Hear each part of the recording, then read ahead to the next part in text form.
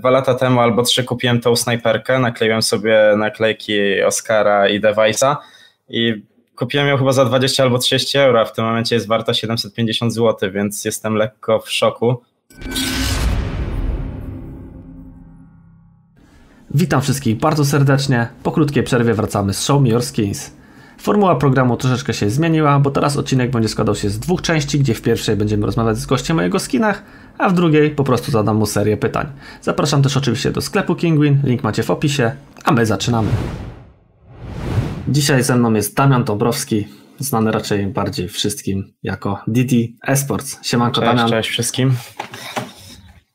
Dzisiaj z Damianem porozmawiamy sobie o skinach. Damian kiedyś w sumie zaczynał jako chyba bardziej od strony betów, tak? Z tego co słyszałem. Tak, no bardziej betowałem, CSGO Launch i te sprawy, ruletki, w ogóle wszystko, więc no coś tam wiem.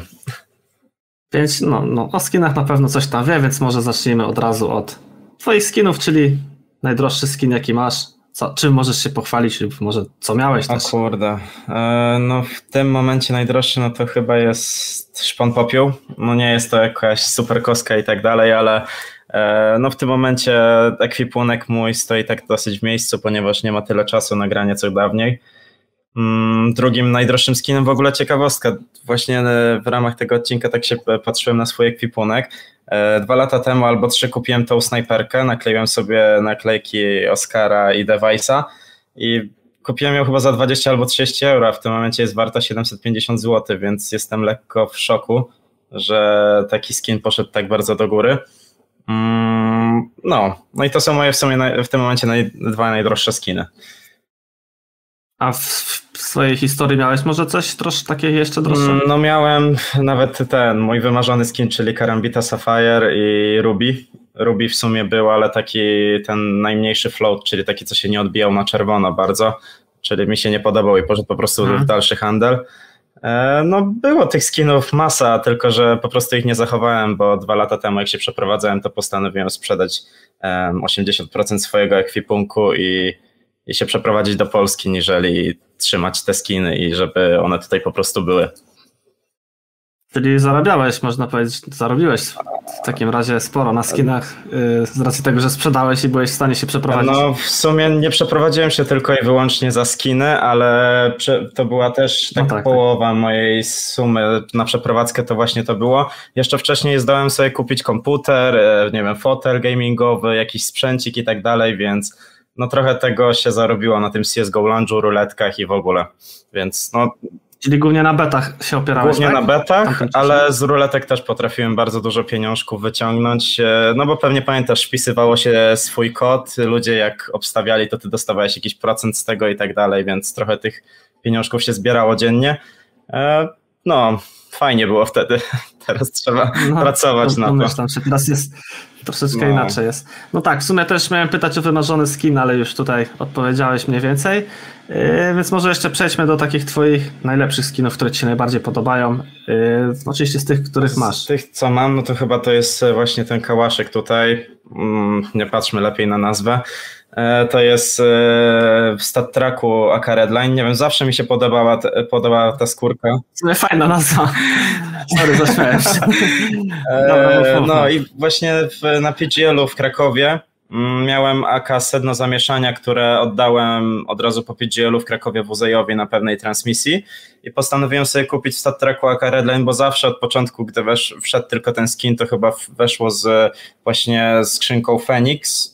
Dobra, zresztą jest napisane, co ja zgaduję. To nakleiłem sobie naklejeczki, jak widzisz, Snacksa, Niko, Robsa i Automatica, no i tak. No teraz w tym momencie nie wiem, ile może być wart ten kałak.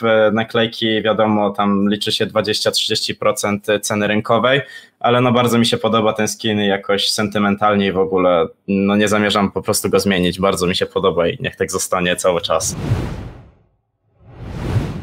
Sport Gloves Pandora Box czy Sport Gloves Vice? Vice. Bardziej widoczne. Iem Katowice czy ESL1 Cologne? O Jezu. ESL1 Cologne był moim pierwszym turniejem offline, na jaki pojechałem z Polish Corner, więc chyba sentymentalnie wybiorę po prostu to. bo tam się zaczęło to wszystko. Zaskakująco, raczej każdy by powiedział w Polsce Iem Katowice pewnie. No ale wiesz, mieszkałem w Niemczech, więc jakoś tak. Zrozumiałe, no. Dobra. Wolisz pracować przed kamerą, czy za? Teraz za. Glock Fate, czy Glock w ogóle? Fate. Izak czy Morgan? Izak. I Morgan znowu mnie nie lubi za to. Myślałem Morganowi. Virtus Pro czy Anonymo? No Virtus Pro, no nie ma co. Bayonet Slaughter czy Bayonet Tiger Tooth? Tiger Tooth. Piwo z paszą czy skin od paszy? Piwo z paszą. Polska czy zagranica? Polska. AK Fire Serpent czy AK Hydrophonic? Fire Serpent. Miałem bardzo fajny skin, polecam. No ja też mam, polecam właśnie, fajny jest. Naprawdę fajny. AK 47 czy M4A1? AK. M4A4 w sumie. AK, nie ma co. No to chyba jak większość. Eco czy Force? Force. I ostatnie, AWP Dragon Lore czy AWP Gungnir? W sumie nie wiem, jak to się czyta. No to możesz mi wysłać twojego Dragon Lore'a, jak chcesz. Przemyślimy sprawę po odcinku. Dobra, Didi, dzięki wielkie, że wystąpiłeś u nas. Fajnie było cię gościć. Dzięki bardzo również. Ja oczywiście zapraszam wszystkich na stronę Kinguin. Tutaj macie lineczka tam z kodzikiem Szpero. Zapraszam również do subskrypcji kanału, do dawania łapek w górę. Widzimy się już wkrótce w kolejnym odcinku. Do zobaczenia. Cześć. Do zobaczenia.